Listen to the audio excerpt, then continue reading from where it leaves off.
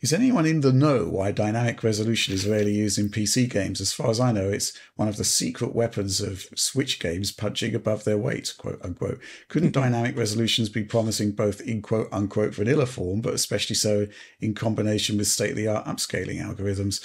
Yeah, actually, Cyberpunk does DRS with FSR, but weirdly not DLSS. Anyway, Yeah, it's a missed opportunity. I wonder if Valve could be working on something in that regard for SteamOS / DeX performance level settings for FSR, TSR, etc. So, yeah, I think one of the reasons, Alex, correct me if I'm wrong, and I'm sure you've got a lot more to say about it, is that memory management on consoles is a lot more fine-grained and granular. Developers have a lot more control, and it's actually quite a useful thing to have for dynamic resolution scaling. Yeah, memory, also having a good understanding of what is touching the GPU and what isn't. There was a good thread by, I may be wrong, Chris Wright. Maybe I'm wrong. Chris Wright. Sorry, I'm forgetting names. Worked on Gears 5, works at the Coalition, talking about getting DRS to work on PC. And if I recall, Chris wrote how they had to, at the end of the project, track, because that game supports dynamic resolution scaling on PC, but they had to track down a bug that was occurring on test machines because Microsoft Outlook, like a default installed program on Windows, was occasionally like just grabbing into GPU and taking away GPU time, which was causing probably the res to bottom out or for the res to change when it shouldn't be, arguably. And so there that's one thing that is just like the resource management on PC is less fixed and less stable, but therefore you usually tend to have a lot more of it. Like you have a lot more memory, you have a lot more GPU and CPU power usually than you have on a console in a higher end spec kit. And so these kind of things, and actually being able to have like precise GPU timing for the frame that's currently being built is not always a given. So that leads to it being harder to implement on PC, but that doesn't mean it's not implemented.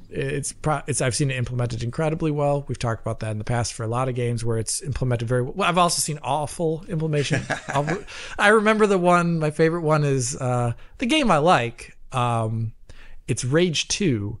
But I remember that one, whenever you would jump, it would adjust the DRS. And I kept jumping up and down, and the DRS went down to like 0, like pixels.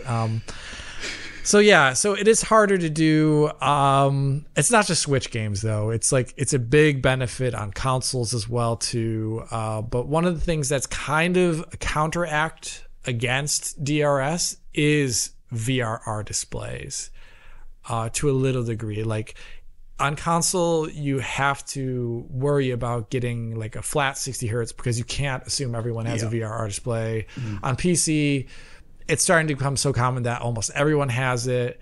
And what's worse, being at like 52 FPS and having really good image quality, or being at 60 FPS but then having noticeably degraded visual quality. And I think a lot of people with VRR displays would say, just drop a few frames. They're invisible anyways with VRR.